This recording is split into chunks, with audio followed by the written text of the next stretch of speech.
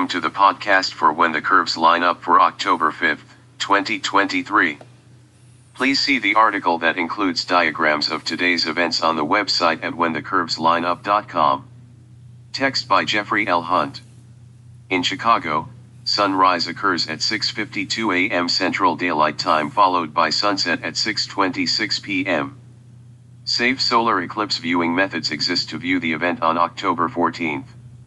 This annular or ring of fire eclipse occurs along a track from the American Pacific coast to the Gulf of Mexico.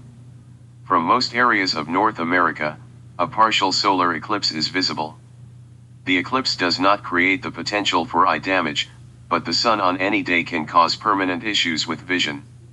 Normally, we look away from the bright sun or block it. One way to view its progress is to create the classic pinhole projector. One way is to use a box. Cut a small hole and cover it with aluminum foil and poke a hole through the foil with a needle. During the eclipse, orient the tiny opening toward the sun. The sun's image then appears inside the box. Another way that is more portable is to use an index card or a paper plate and do the same to create a tiny hole. More eclipses appear by poking more holes. Put a white cloth on the ground and orient the holes so that the sunlight passes through them and makes images of the eclipse on the white screen. See the image in the accompanying article that is from the 2017 solar eclipse. An index card creates a shadow. Holes poked through aluminum foil that overlays a rectangular hole cut into the card project the eclipses on a white piece of material. Such arrangements allow for many people to watch the eclipse's progress. Here is today's planet forecast. In the morning sky, Saturn is nearing its opposition with Venus. On the 10th, the two planets are 180 degrees apart in the sky. Venus rises as Saturn sets. This morning, Venus rises 3 hours, 44 minutes before the sun at Chicago's latitude. Saturn sets 20 minutes later. While brighter than most stars in the sky this morning, it is not exceptionally bright like Venus or Jupiter. Saturn disappears into the haze near the horizon long before Venus rises. The ringed wonder might be visible with a binocular. An hour before sunrise, the gibbous moon, 61% illuminated, is high in the south, 7.1 degrees to the upper right of Proepus, Castor's toe. The heel, Tegat posterior, is nearby. The moon reaches the morning half phase, last quarter, tomorrow at 5:21 p.m. CDT. It is below the horizon across the western hemisphere at that time. Through a binocular, the moon is visible with the star cluster Messier 35. This stellar bundle is a milestone along the ecliptic, the path the planets and moon travel. This morning the lunar orb is 4.9 degrees to the upper right of the cluster. To see the scene, place the moon toward the upper right edge of the field of view and the star cluster is to the lower left.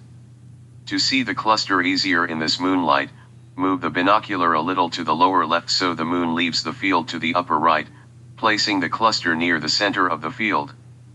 Farther westward and over 45 degrees to the lower right of the lunar orb, bright Jupiter is in the west-southwest, 12.9 degrees to the left of Hammel, Aries' brightest star, 11.2 degrees to the upper right of Menkar, the sea monster's nostril, and 17.2 degrees below the Pleiades star cluster, part of Taurus. Jupiter is retrograding in front of Aries. This illusion is from our planet overtaking the Jovian giant. Earth passes between Jupiter and the Sun after midnight on November 3rd. The planet is moving toward an imaginary line from Hammel to Menkar. Farther eastward, brilliant Venus is nearly 30 degrees above the east-southeast horizon. It is stepping eastward toward Regulus, 4.2 degrees to the lower left. Venus passes by in 4 mornings. The morning star outshines all other star-like bodies this morning. Through a telescope the planet displays a thick morning crescent 40% illuminated. While the phase is growing, the terms waxing and waning do not appropriately describe the planet's phase compared to the moon. The Venusian phase resembles a waning crescent moon, but the phase it's growing, not diminishing. Look for the gap from Venus to Regulus close during the next few mornings. In the evening sky, Mars is not visible, setting about 30 minutes after the Sun.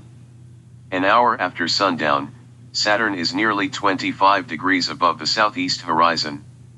It is retrograding in front of Aquarius, 10.2 degrees to the upper right of Skate, the Aquarian's leg, and 10.8 degrees to the right of Lambda Aquarii.